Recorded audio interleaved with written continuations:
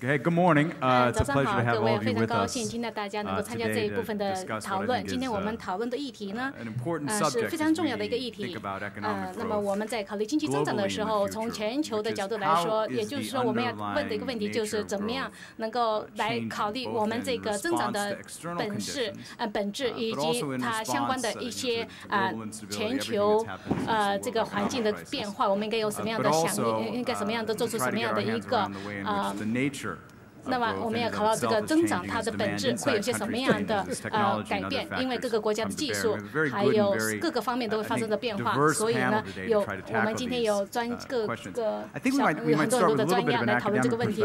那么可能有比较多的学术界的同事，有2个，一个是哈佛商学院的这个专家，他的主要的领域是市场方面的。首先呢，我们要探讨的就是，如果我们看看新兴的市场，你可以看到在未来的增长会是什么呢？那么也就是说，从国际的经济的环境会有什么样的改变？那么从这个可持续性以及环境方面有一些什么样的变化？那么从这个新兴国家的环境来说，你会是预计会是什么样一个变化？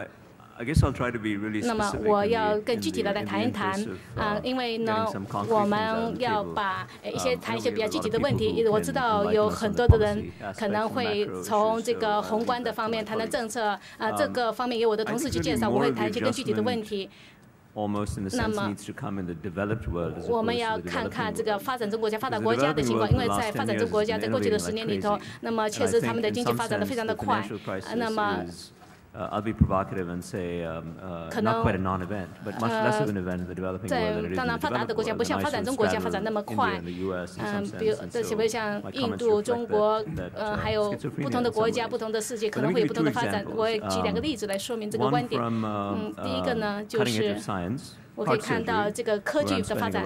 那么我在一些跟创业的医疗的企业跟他们进行合作。那么可以看到那些有一些这个从事这些外科的医生，还有一些心脏的一些手术，可能是在波士顿可能是10万元。那么，我们可能会有，如果能更便宜的，在其他地方可能是90%减少了更90%的成本。那么在其他的地方做这样的手术，那么为什么会有这个成本这么大的差别？是因为医疗护理方面的成本，还是劳动力不主要是劳动能力方面的成本的，更多的是因为他们更多的采用的这个自动化的技术，还有他们的这个技能，还有他们的一些思维方面，我想是更大的降低了这些相关的成本。所以有很多的技能，当然人们不停地在创新，能够更好的解决现有的一些问题。90%的成本的降低，可能更多的是来自于我刚才提到这几个因素，也就是说，怎么样在纽约、在波士顿怎么样去减少他们的成本，在那边是不可能实现的。那么你要减少这个成本，你首先要有开创性的思维。那么这也是我从学术界的角度来看，看待这个问题。第2个例子我要举的，就是这个是另外一个行业，这个小的金融贷款方面领域，我想他们也是有很多的创新的做法。那么创新现在是越来越多的采用一些技术，比如说这个手机，那么你可以看到有很多的创新的想法被实际的利用。在印度，很多的这种创新的做法在使用，比如说在一些农村的地区采用这种小的金融使用的贷款，他们去采用了很多创新性的做法。所以这些呢，我想对今后的增长的模式会是非常重大的一个驱动因素。那么我想问一个问题，也就是说，可能是我想看看 Bill Rhodes，那么你可能看到了在在您的职业生涯当中也经历了很多的金融的危机，而且您是管理一些比较困难的这个危机。您是来自你谈到这个新的增长的方程式的时候，你是怎么判断未来的一个增长的趋势呢？那么从金融的角度，您觉得金融业会对未来是不是从这个风险的角度可能会有一些不同的做法？人们是不是会在承担风险方面会有不同的做法呢？那么从这新的现实的环境下，我们可以看到，也就是在大衰退的这个背景下呢，大家如果我们看看欧洲的主要的银行、美国的大银行，还有日本的大银行，他们都是在世界的主要舞台上的主要的扮演、主要的行业、主要的这个扮演者。那么从日本的银行，像目前从这个巴西的一些银行。现在他们也逐渐的成长起来，所以你可以看到，从在新兴的国家当中，他们的金融业也逐渐的发展起来。从金融业的角度来看，现在他们还在逐渐的发展过程当中。在G20的会议上，我们有一些新的安排做的，比如说这个巴塞尔第3的这个稳定委员会的一些新的规定。在国际层面，我们对实施这个来减少一些监管层面的套利的行为。那么巴塞尔委员会说要减少，需要每个国家都必须来决定怎么样实施，怎么样符合巴塞尔协议的一些规定。同时，我们也看到，在中国以及印度的一些银行也在迅速的成长，他们都是很大的银行。我们也看到。越来越多的这个监管方面的套利的行为，现在我们不知道在新的资本的要求的实施情况会是怎么个情况。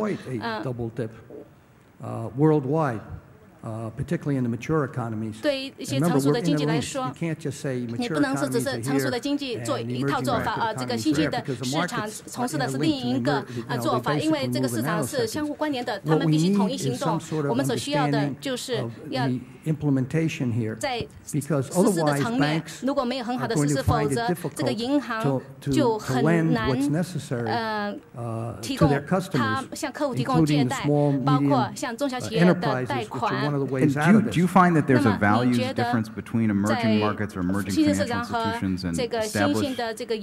We're speaking at a moment, for instance, where there's a big question of the amount that Chinese finance may be involved in helping bail out Europeans. Is there a different set of values that are brought to the table? Or is it your experience it's basically the same set of values? 其他的企业来解困，您觉得是不是他们在发挥了一些价值？你应该理解，中国的银行现在也在走向国际，像 ICBC 是世界上在购买了南非的20%的股权，所以我认为呢，当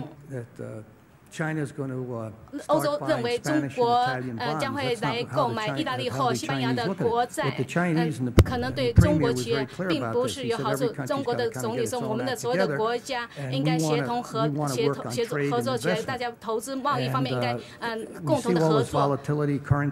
目前像这个就还有这个货币战，使得整个环境非常的波动。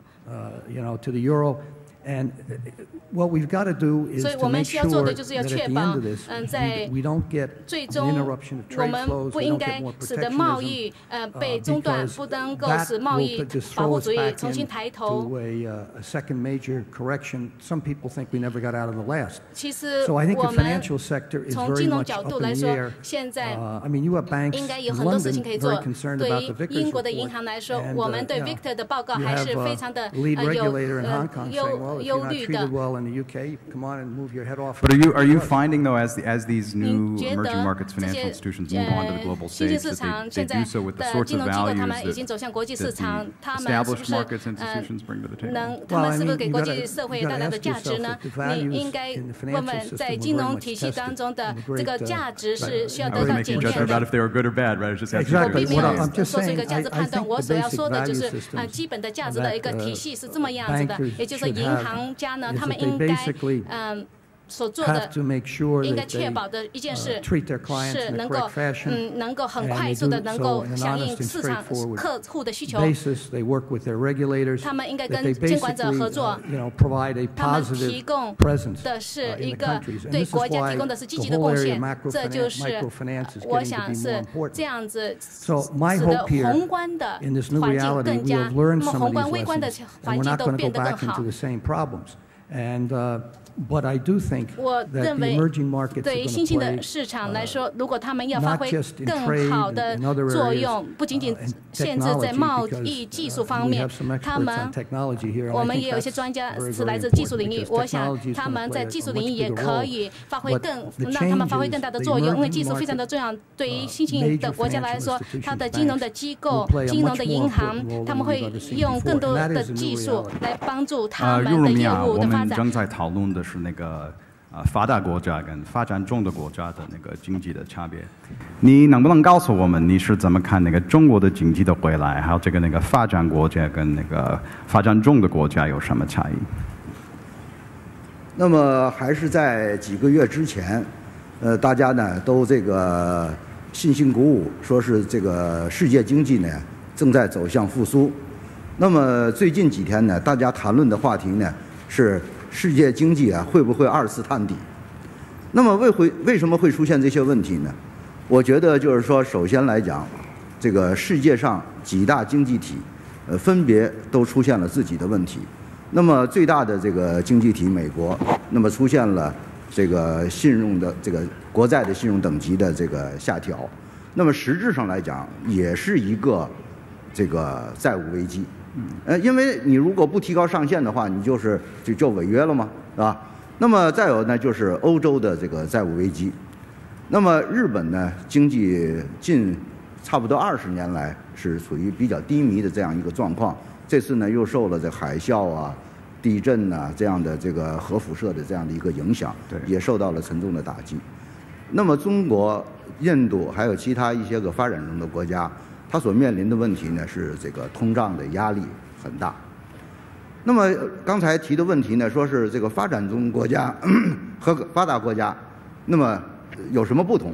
对，我觉得发达国家它所面临的问题呢，是一个就是说这个债务的问题。实质上来讲，这是一个发展方式的问题。就是前些年呢，大家都鼓吹美国的这样一种发展方式，它是以消费来带动这个经济的发展，也就是自己花别人的钱，今天花明天的钱，实践证明撑不住了，对，是吧？那么欧洲的问题，债务问题也是这样。那么就是说，你这些个在欧洲相对这个经济不太发达的这个国家，那么大量的这个赤字，那么现在呢就要靠这个欧洲的发达国家去进行救援，甚至呢也希望中国能够伸出这个援助之手。但是不管救援也好，还是什么措施也好，如果这种经济模式不得到改变，这个问题还是解决不了。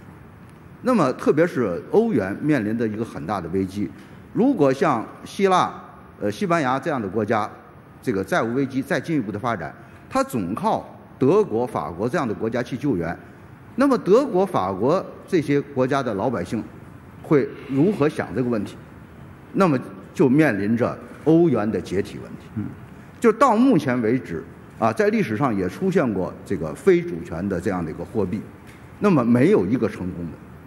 那么欧元这次能不能够挺过去，这是一个很大的这个考验。那么涉及到发展中国家，现在呢，它所面临的问题，特别是中国面临的问题，就是通胀的这个压力的问题。实质上来讲呢，中国的这个通胀的这个压力呢，来自于这些年的这个发展的速度太快了，太快了。它更深层次的问题呢，实质上来讲还是资源和环境的问题。我觉得制约中国今后长期发展的是资源和环境的问题。那么我们应该从发达国家接受的教训，就是说不能够再走那种以消费拉动经济发展的这条路。那么我们在经济这个遇到困难的时候，很可能采取一些临时性的这种经济刺激的这种政策，这是可以理解的。但是这个政策一定不能和我们的长期目标相背离。如果和长期目标相背离的话，就是今天解决的经济危机的问题，给明天留下更大的隐患。对。那你比如说，这个中国本来资源能源就是非常短缺了，如果再用这个发展小汽车来刺激经济发展、带动经济发展，那么我们很可能在几年、十几年以后，这个局面不可收拾。我们现在的这个石油的对外依存度已经超过了50%，大概去年是52%。我们的铁矿石的依存度已经超过了70%，这样的发展是不可持续的。对。因此呢，我们呢就是说，必须既解决当前的我们面临的经济困难，又要考虑长期的发展目标，不能和长期的发展目标这个相违背。因此，我觉得中国政府呢是非常明智的。那么在“十二五”规划当中呢，提出来要转变经济增长方式，要调整经济结构，这样呢就是可以使这个中国的经济呢避免走发达国家它出现的这些问题。我的认为呢，就是说，这个当前的这个国际形势下呢，各国都要根据自己的国情来选择具体的这个政策来呢度过眼前的困难，同时呢，全球要合舟共济，共同度过这个当前的困难，这就是我的。好的，你说的特别清楚呢。So Michael, I'm wondering if you can sort of pick up on that theme of the sort of underlying shift of development between these sort of these different models. What are the lessons from the developed world versus the developing world that you see as applied to this debate? I think, firstly, as briefly, a couple of things that I think are critically important when we talk about growth. Important here. One is we live in a totally interconnected world. Another is that we're living through a period of very high uncertainty and volatility and really a very major lack of confidence. The key issue, of course, is to create growth, to create jobs around the world, particularly for young people, which is the core of many issues we've seen in the Middle East and elsewhere, particularly these 40-50% unemployment rates. 很大的一个失业率，15%的失业率。如果是这样的话呢，社会的基础整个的构架呢会崩溃。所以我们要创造就业。要做到这一点呢，我们需要拿出强大的政治承诺。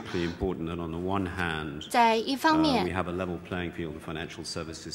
我们需要呢有公平竞争的一个金融市场，我们要有很好的金融政策，我们呢来需要呢有很好的这个规管，我们要很好的风险管理，还有公司治理。我们需要呢向中小企业发放更多的借贷，因为中小企业呢是整个经济的一个引擎。另外一点呢，我们还不能忘掉，就是在世界贸易保护主义，还有多哈回合，在多哈回合呢要完成这一点是非常重要的。这样呢我们才能够创造财富，才能够创造就业，才能够使人们摆脱贫困。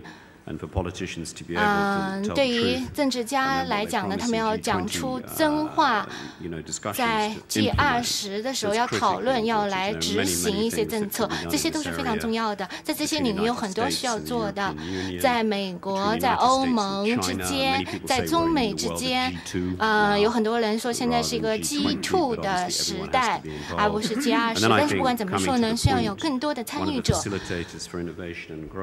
我们需要呢有创新，需要有激励，很重要的呢就是我们需要使用技术。现在我们很多的东西都依赖于技术。你可以呢，就是不动一兵，光靠高科技就可以呢去这个征服一个国家。在很多的可持续能源呀，在医疗啊、教育啊等等方面都，科技都是非常重要的。如何的来使用技术是非常重要的，如何的来好好的使用技术来创造就业，来创造创新。刚才呢，有发言人谈到了医疗，在医疗方面，技术也可以做。我们可以使用技术呢，来保证所有的人都可以获得医疗服务，而不是那些富有的人才能获得医疗服务。在美国，在欧盟。他们面临着很大的一个债务问题，他们现在不能够摆脱这个债务。How fundamental of a challenge do you think? I mean, just to get to Chairman Yu's point, how fundamental of a challenge does the crisis of the last 48 months represent to everything that's come before? 那么过去的48个月的这个危机，是如何它是发生的，如何去解决？这个危机呢，我们认为它是一个缺乏信心的一个危机。我们呢要应对不同的环境。那么现在呢，公司有很多的公司，他们非常的富有，他们有很多几千亿的钱。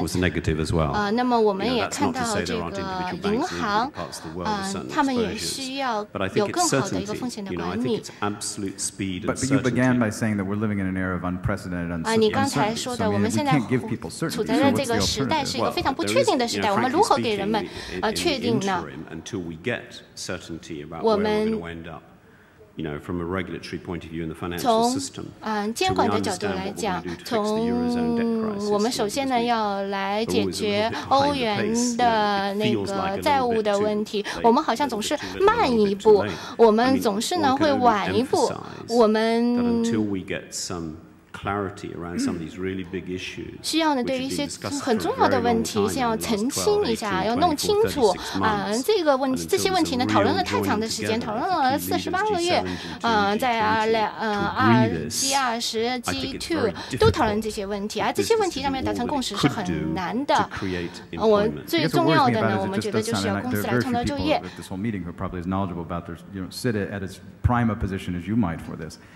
我想问一下。It's sort of a cycle that's chasing itself, which is people need clarity. 那么现在呢，是不是一个恶性的循环？那么大家就不确定，就会造成一些不好的影响。那么是不是要先把一些事情弄清楚？确实现在呢，现在这种波动性会影响公司的信心，会影响消费者的信心。我觉得现在这个市场应该要使得各国的领导人能够坐下来讨论，找到解决的方案。我觉得公司、金融机构，他们是现在有很好的这个优势，是可以做到把我们的行动往前推进的。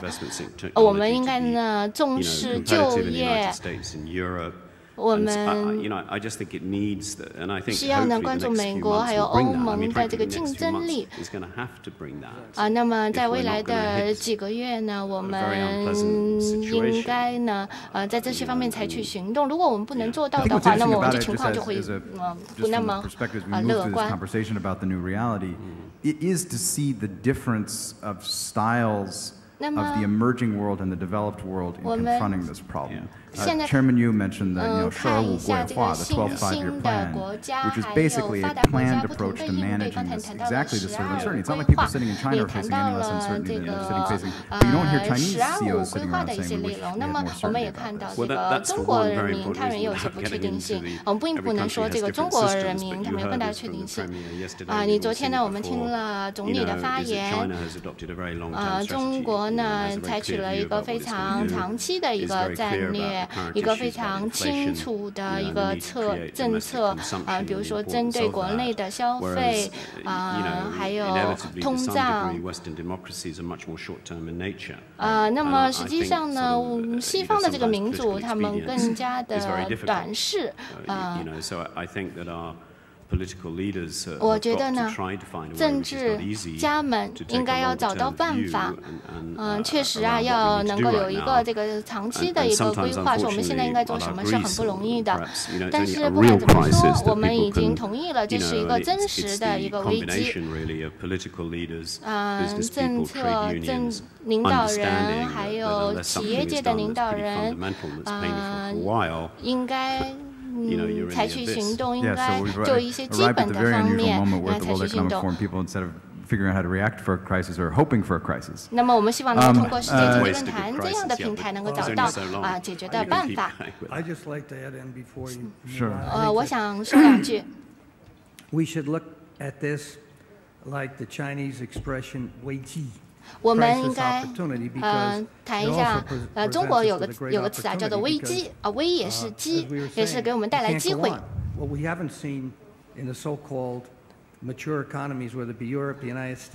我们看到一些成熟的经济体，比如说像欧美还有日本，他们并没有拿出很大的一个领导力也许这样的危机会强迫他们拿出领导力。因为如果你不拿出领导力的话，它的弊端是非常大的。昨天呢，我们也谈到了 G20，这要等到11月但是我们不能等那么久啊，我们现在应该召开银行的会议。所以我们大家知道应该做些什么事情。现在的问题就是说，我们需要有一些领导的时间已经不太多了，我们需要这些领导人坐在一起。我们现在在这个不希望再次有这个衰退。现在呢，其实这是一个很好的一个机会。Let me get you to speak from the Vietnamese perspective a little bit. One of the things we've obviously seen in the last few years has been the flowering of the Vietnamese economy.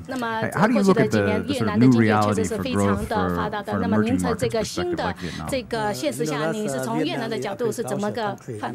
那么我们也是一个发展中国家。那么怎么样的经济发展的新的模式？人们更说的谈论这个增长的模式，主要是从服务的行业、金融服务，第二这个产业，第三是农业，这是我们的三大支柱。那么这使得我们的国家在很大量的消耗的资源。消耗了很多的资源，而现在资源越来越少，因为我们放了很多的精力在我们的发展的工业上，这个农业上面。我们认为在发展中国家，大部分也都是农业的国家，我们要使得我们的农业产生更多的价值，这是我们的重点。今后，越南也很大的依赖了外国的投资。我想要增长的话，我们需要吸引更多的国外的投资。我们觉得应该向中国来学习。中国也非常的看重这个高科技的投入。政府也投入了很多来对高科技的发展，使得他们的产业能够有更大的产出值。现在世界人口越来越多。所以呢，资源也越来越少。我们面临的我们确实是在这个应该有不同的模式来面对现在的现实。即使到了今天，我们不知道什么时候我们的这个能够回到危机前的水平。Where the survey is very high, like U.S. and European Union, they focus mainly on finance. 还有这个各个领域，大家都在关注这个问题，也就是说，能够有创造一个新的环境，能够有更好的这个经济的增长的动力驱动力，能够使得下一个世纪能够继续的得以持续的发展。我们认为，我们需要把精力放在农业上。从越南的角度来说，我们使得我们的农业能够利用很多的充分的利用的劳动力。还有这个比如生物的燃料是一个很好的一个增长点。还有这个制造业，比如说我们可以采用这个太阳能等等。还有。还有石油的行业，我们都可以有这些都是可以跟农业是紧密相关的，因为数千年前，我们那时候是需要跟环境相依相存的。我们现在资源已经是越来越少，自然的资源还有矿物资源已经在有限的时间内可能会被用完，所以从各个国家来说，我们需要面对这个现实，有一个新的解决方案。为了人们的生活水平越来越高，人们会要使用更多的高技术的产品，比如说iPhone、iPad 等等。现在我们已经到了这个一个极限，可能不可能。现在人们开始回顾看看 like the way of China, foods and medicine come from the some herbs, not come from the chemical, for example. And I think that is the way the agriculture country like us need to focus on, and the make sense for us to improve our economic situation. 我们确实应该根据我们各自己的。那么您觉得国外的投资进入到越南，还是很多的越来越多的国外的投资吗？目前状况是怎么样？现在政府努力的鼓励外国投资是非常重要，能够使他们更能够获得更多的这个投资回报，这是也是非常重要的。我们现在在越南。 If you invest more money in Japan, because the demand, the consumption inside Japan 在日本的现在的消费已经减少了。那么现在 open the Japanese economy outside Japan. 当时日本的做法，他们就是开放整个社会，所以越南应该向日本当初的日本学习。我们需要开放。And how to make the Japanese economy outside Japan, and we encourage them to set up. 我们鼓励这些日本的企业来越南来发展他们的机构，从而使日本的经济得以持续的发展。我举个例子来说，我从日本的一次日本刚刚回来，在日立公司的董事长跟我说，在这个海啸地震之后。 And his market share is 60% of the world. 它的市场占有率是60%，因为这个地震的原因，他们的供应被中断了。这不仅仅是日立，还有很多其他的公司也都在供应链方面受到影响。And Vietnam policy does. 越南的政策就是我们有给他们提供更多的鼓励、激励的措施，鼓励他们来跟我们有更多的合作。 如果他们跟我们合作的话，他们可以给他们的国家提供一些必要的支持。我们有很多的土地，有一些的资源。我们有些地方仍然跟几百年前的这个情况是一样的。所以。 你觉得现在像日本、越南已经在改变他们这个生长的模式？你觉得是不是一个临时的这个，而不是永久性的一种措施？那么，在这种全球的体系下，在这80年代、90年代，你们这个只是一种权宜之计吗？那么。 在几分钟之前谈到的这个金融界的一个作用发生了改变人们讨论的这个话题，这个金融呢，仍然是很重要的。我们可能。 lost our sense of moderation, lost some basic elements of good governance. 我们可能要讨论很多的这个，比如金融业一些管制啊这些。 What's changed really is the set of actors are different. 现在可能整个现在我们有来自巴西、来自印度、来自中国的人，所以这些参与者不同了。现在他们在世界的舞台上都在这个金融的舞台上开始扮演角色。那么规则也发生了改变，我们怎么样利用这些金融的体制，使得人们更多的做出贡献？在过去的20到30年里头。 那么我们可以看到有很大的冲击。我并不是说，在过去的48年的这个金融的危机，你可以再看看过去的20、30年，其实有很多比如中国世界进入到世界贸易的体系当中，所以这是一个很大的变化。可以看到这是一个很积极的一个变化从消费的角度来说，如果在美国，我们也可以看到。 你可以看到有很多的这个劳动力也进入到市场当中。在非洲还有很多数十亿的人们，印度、中国所有这些劳动力，所以你可以看到今后可能还会有不停的变化。我觉得这个金融的这个发挥的作用还是一样的，也就是说它应该是创造一个能动的环境，使得商业能够得以进行。那么现在的挑战就是说大家怎么样走在一起，现在。 没有这个很好的领导力，领导的这个力的出现。我们呢常常讨论的题目是，中国是不是一个市场经济？但是你刚才提的是那个中国的那个“十二五”的规划，您能不能告诉我们那个一个市场经济跟那个规划经济有什么样的那个关系？实际上呢，中国呀，这个已经是第12个5年计划了。原来呢是我们在“15”之前叫计划，对。那么在“15”之后呢叫规划。规划对。那么实质上来讲呢，我们这个国家呢已经做了一些调整。计划嘛是要实现的，是要兑现的。那么规划呢是一个指导性的。那么也有一些硬的约束指标，比如说节能减排，它属于硬的约束这个指标。但是更多的呢是属于导向性的，是指导性的。那么因此呢，就是说，它和我们国家的市场经济体制是不相违背的。因为市场呢，我们主要是这个靠市场的进行调节，但是呢，国家宏观上总要提出一个这个指导的原则，我们国家的发展这个方向。我觉得这正是中国经济的一个优势。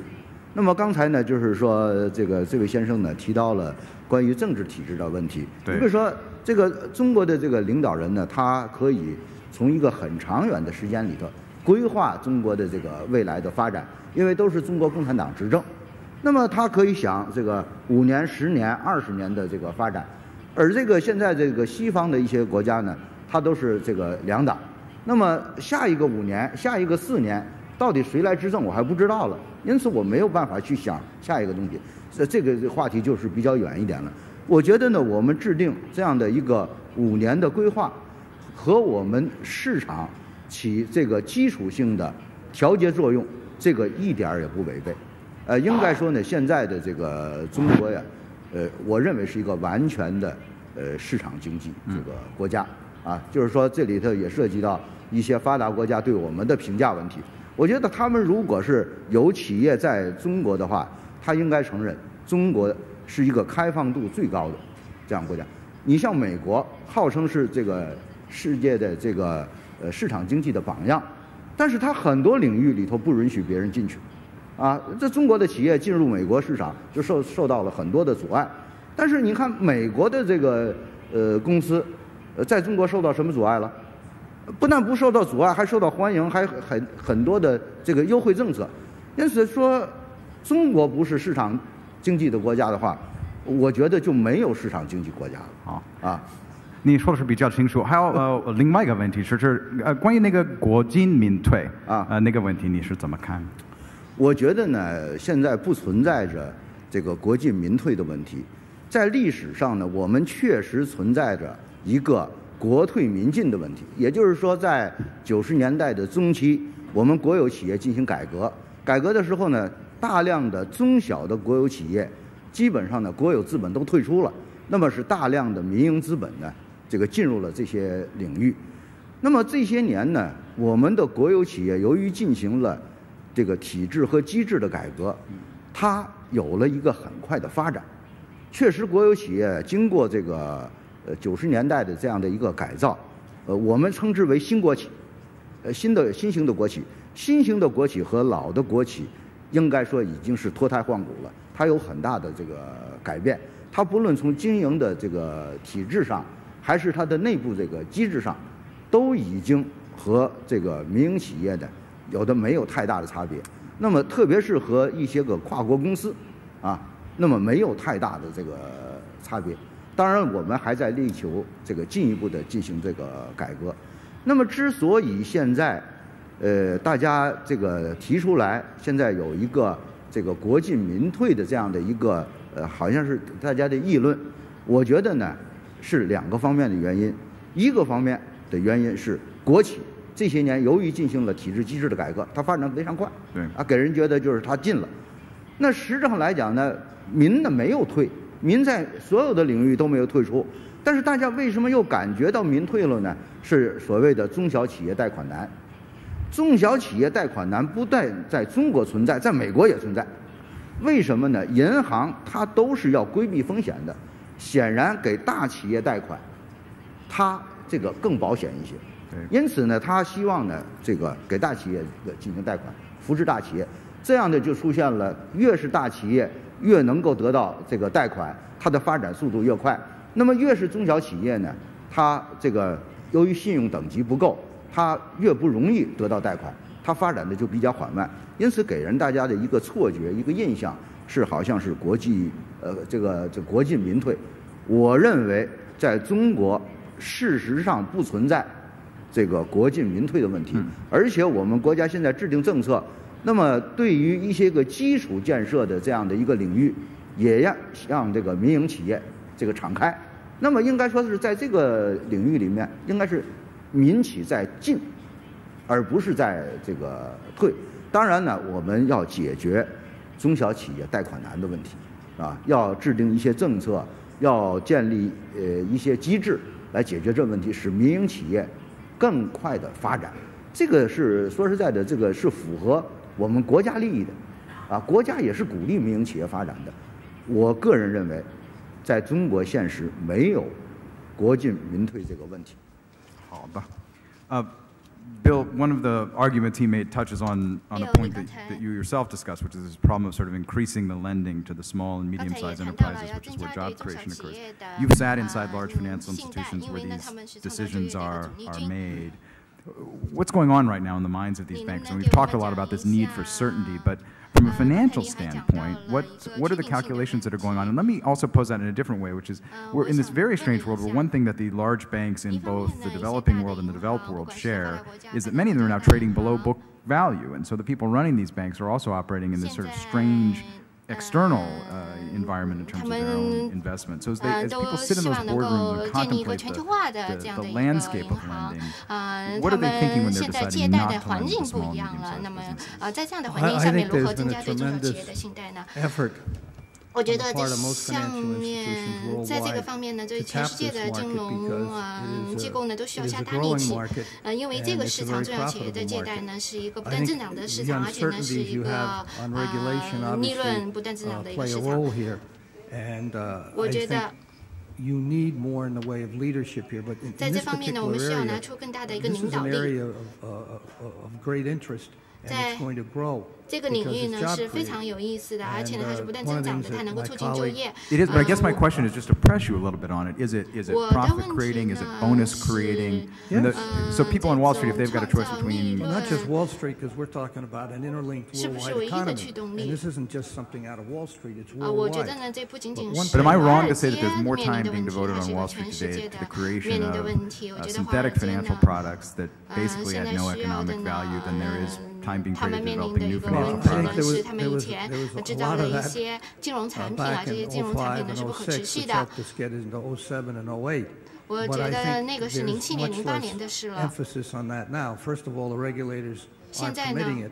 But second of all, I think we've had a great improvement in risk management systems by the banks worldwide. But is that being applied? I guess just to be precise about it, I mean, are the great minds on Wall Street getting up every morning saying, how can we be better at lending to small and medium-sized enterprises? I think that in the banking system, I mean, you're kind of confusing investment banking with commercial banking. Commercial banking, which is where this is done, there's a tremendous interest in that because that's bread and butter.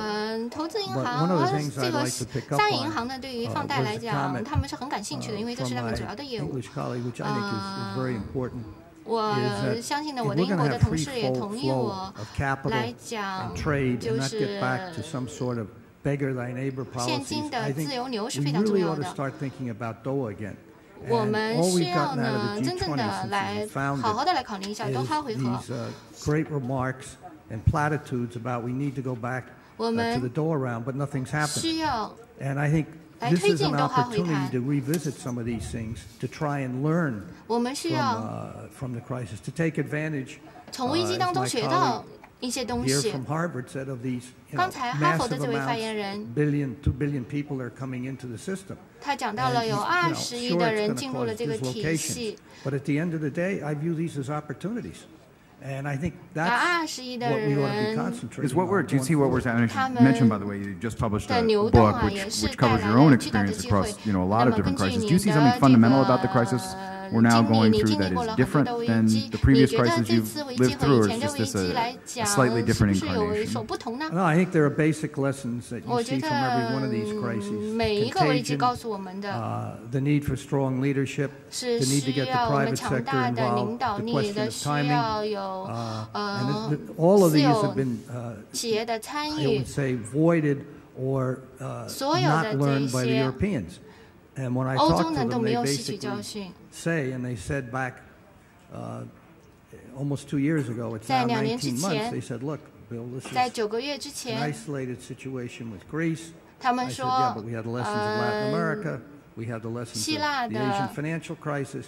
的案例呢是孤立的，但是其实不是这样，我们是会看到它会互相影响，有扩散的。像亚洲金融危机就曾经告诉过我们，我们不是很好的学生，我们并没有从危机当中学到。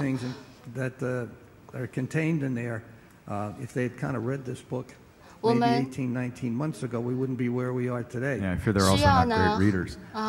So Michael, I wonder if I could turn to you for a moment on this. You've lived through now a very interesting case study. I think you're on the Barclays board also, right?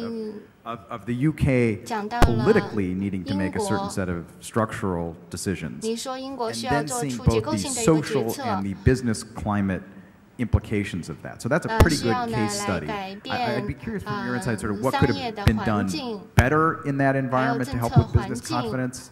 那么我们需要建立一个什么样的环境来增加企业的信心呢 You can stay in Dalian. Let me put it like this. I think it's been very interesting to observe the juxtaposition between political pressure, 我们 economic reality and 要 risk 看 management. 一 So 下 if we 政 take, for 治压 example, 力、 the 经济 enormous 现状， pressure 还有就 on 业 banks to lend， 我 to 们看到呢， SMEs, 现 at 在 the same time, the regulators are putting on as 这 many brakes 个 as they could, 银 and 行 capital 呢， liquidity 他们 increased 需 at a 要 dramatic rate, so you couldn't do it. 来 And 向 I 中小 think 企 the 业 other 信贷，但 juxtaposition 是 was between what people send 但 public and what they 是 send private. 政府呢又 I 对 think 银行呢， sometimes 他 this 们的 becomes 准备金 extremely 等等提出了很 complicated 高的 because 要求。 the fact is that with the 这 shock 就是一 we 个 had 现 to the 实 system, I know it happened in the UK and 我 I 们知 suspect 道 elsewhere. 在 We've 英 seen 国 a 的 massive 现实是 spike 这 in 样， risk. 在很多的 We've seen 国 massive 家也是 de-gearing, 这样。我 both 们 of 看 individuals. 到 I think 了 this is the same in the States. 在很多的 where 地方都有很多的 by 去 companies, 杠 unfortunately 杆 not by 化， governments. 以个人的去 And 杠 in 杆 fact, 化 the problem we had with 银行的 SMEs 去 has 杠 been 杆 just 化， this 但是很不幸的 Merlin 是，我们没有 commitment 看 that the 到 banks 政 made 府 to 的去 lend. Of course, what 杠 happens, 杆 I 化 mean,。to put it simplistically, the good SMEs don't want to borrow because they just don't want to take the risk because of lack of certainty. 那么我 And 们 the 知 less 道呢， good 好的 SMEs who SME need 呢， to 他们 borrow, 不 the banks 需 won't lend to 要 because they're told not 去 to by the 借贷 regulators and the risk management 而不好的 better. So we're in a SME 呢， catch-22 他们 and the 需要去借 politicians 贷 of course know， 但是呢， this. 银行又不愿意 What 借 you 给 have 他 to say 们。 publicly relative to the facts is very difficult to 我们 manage. 觉得 And I think this has been an 这 extremely 个呢 difficult 是一 situation 个 in the 非 United 常困 Kingdom. 难 At 的 the 一 same time, we 个 make very loud 情 statements 况 about the fact how good it is we're not in the euro. Well, of course we 我 are in 们 the euro. Right. I mean, you know, if the euro collapses, 实际上呢， what do 我 you 们的 think is 英国 going to 呢 happen? 也是在 You know, 欧 to 元 50% of our trade. 区 So I think in the UK, 欧 it's 元呢 been 是占了我 complicated. 们贸易的50%， I 左右 do 的欧 think 元如果 luckily, in 崩 spite 溃 of 的话， this, 对我们的影响也是非 the 常大的 regulatory。arbiter, sort of the political pressure for a regulatory response that 对于 will 监 not 管者 give 的压力 what's necessary to really re-establish jobs and growth 是 is 要 been a 求 very 他 difficult 们 thing to be fair. For the 在监管的 politicians 同 to 时呢 manage，because of 也 the 不能够影响就业和经济的 incredible 增长。 hostility towards banking and 那 the 么 financial institution is 对于 incredible, and I 银 think 行 probably worse in the UK than other countries. 对于 So trying to balance this is 金融 difficult. 机构 And it's, you know, 不能够 hopefully we're 采 going to come 取 through it. 过度敌对的这样的一个态度， One of the things 所以 from 需要有个 the 平 British 衡。 case study, I think that a lot of people are paying 我觉 attention 得 to is 在英国 there is a collapse in the faith and trust in institutions. 对于 And 机 this is 构 a 的 this 信 is a 任已经 global 崩溃 problem. 了 If you look 这是一 globally 个 at 全 surveys, 球的 people 问 trust 题 the media less, 如 they 果 trust 呢 politicians less, they trust banks less than they have, 你 you know, 做 at 一个 any 全 time 球 in the 的研 last 究 50的话，那 years. 么你会看到 You sit at a very 在 high 过去这个几十 management 年， level 人们 of 对 a 于政 company 治 that 家、对于 has 媒 a 体 lot、of 对 trust 于 with customers, 金融 with 机构的信 consumers. 任度是 How 降 do you 低 think 了 about this issue of。你 trustworthiness 如 of 何来 reliability 看 of 待 institutions? 这样的一个信任缺失的一个问题？我觉得信任是非常重要的。我们现在呢是有年轻人的失业率非常高，在欧洲、在中东、在西班牙，它高达40%，这是资本主义体系的一个癌症。我觉得这个我们看到人们他们不相信，企业家们不相信，政治家，我们国家的这个投票率是很低的。那么，所以我们重要的一点呢，就是要建立起来一个信任。重要的是，那么在过去几十年，为什么会出现这样的信任缺失呢？我觉得我们经历的这个危机呢，很多人都要负责任，监管者，还包括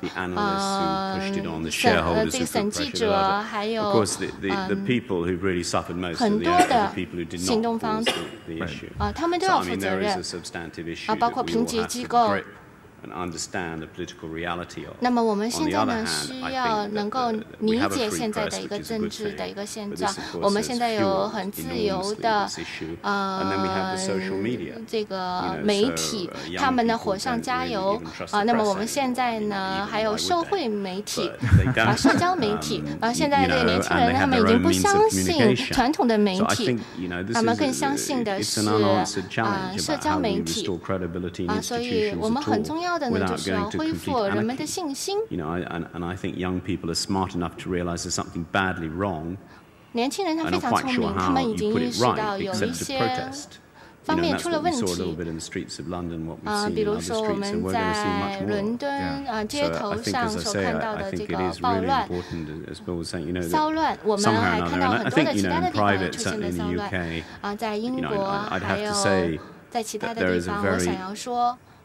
Good level of very direct engagement between business and government and around the reality of what we're facing. 我们看到在政府在企业界之间的他们缺乏联系。Dr. Thanh, I wonder if you could talk for a second about the role of innovation in the future of the Vietnamese economy. 那么我想问你们一下，那么创新在经济当中所发挥的作用。我们看到有很多的国家在过去的10年实现了经济的增长刚才呢，你讲了很多的关于农业方面的，你能不能讲一讲在经济方面的，你能不能谈一下越南在经济方面创新的一些？我们呢是希望能够建立起来一个市场经济，就像中国这样在之前呢，我们非常的依靠土地经济。在过去几年，越南加入了 WTO， 而且呢，我们提高了私企的地位。越南呢正在很好的一个发展的轨道上面。在越南，我们有很多的自然资源，但是我们缺少资本。我们还有很多的人力资源，因为我们的人口也很大。虽然我们的国家很小，但是我们有20亿的人口，我们的人口很多。我们也希望在越南也能够改进资本的流动，因为在越南资本的成本很高，它高达了20%，交易的20%。如果你进行借贷的，那么有些时候它的利息是很高的，而且劳动力的成本也是很高的。我们希望呢，就能够在不同的地方促进这个劳动力在不同地方的流动。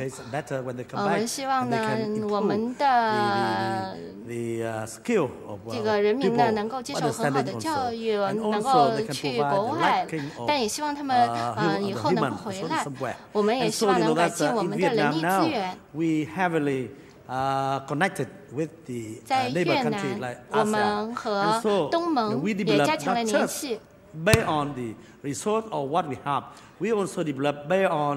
我们不但 Vietnam already signed the ASEAN Charter in the year 2008 already.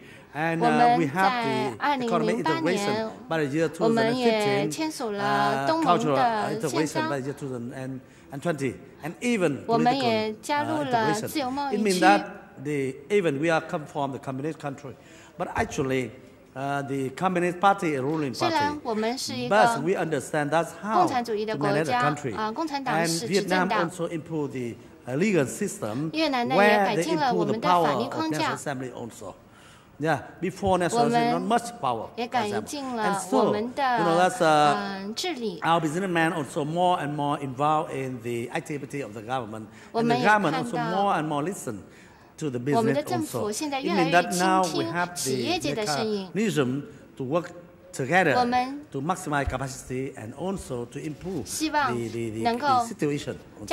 And we also study a lot from the other country and how to make the image of Vietnam in the world better also. Because many where in the world they think about Vietnam sometimes not much correct also. Because we not much transparency, not much close to the world. And that's why now we need more transparency, more accountability, and more connect with the world also. And that we can improve many situations.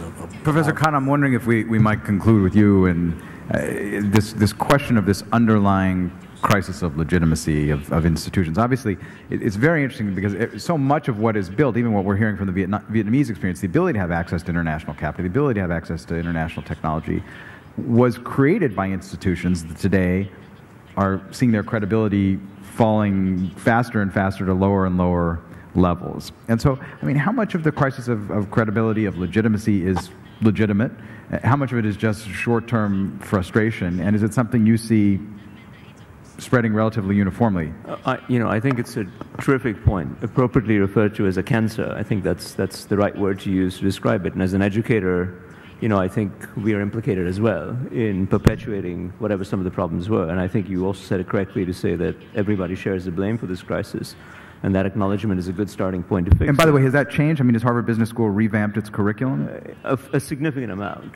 And, we're just one tiny actor. But what would be like a specific example of something that somebody graduating from Harvard Business School today as opposed to in 2000 would be different? So let me speak, I graduated early 90s, right? So certainly compared to when I graduated to today's entering class, there's such a deep focus on ethical decision-making and putting you in dilemma-type situations and real, very convoluted, tangled corporate governance problems that really admit no good solution, and it's a question of choosing between very different bad outcomes, the sort of thing that we find ourselves on corporate boards routinely. So there is a deep focus. There's a debate that says that you really can't teach ethics at that late stage in life. But in any case, I do think it's a good deep dive into sort of fixing some of these problems. But I wanted to, maybe with your permission, to put the problem in a broader historical context, right?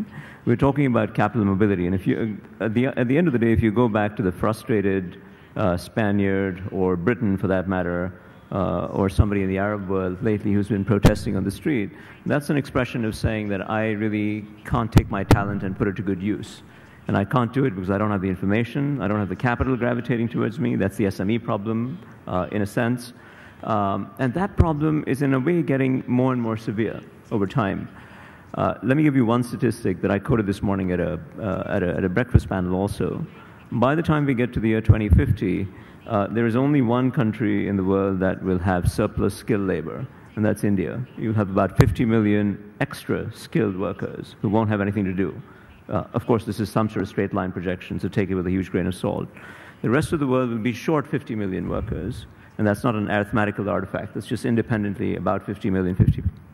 And I'm using that to suggest that there has to be an avenue and a channel for that inevitable frustration that comes from 50 million underemployed skilled workers to be let loose on the world.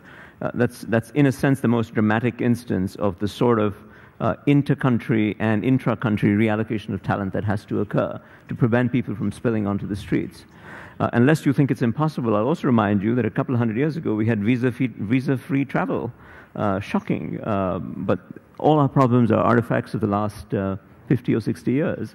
Most of the benefits of world openness and trade and so on did not occur because of the bankers, no disrespect intended. They occurred because of the free flow of ideas embodied in human beings who moved around the world. And until we get back to that, if you'll allow me to end with that idea, we will set ourselves up for all sorts of problems. Yeah. Well, thanks. I think it's a very good conclusion. I'd like to thank everybody on the panel really for your time and taking the time to prepare, and thank you all very much for coming.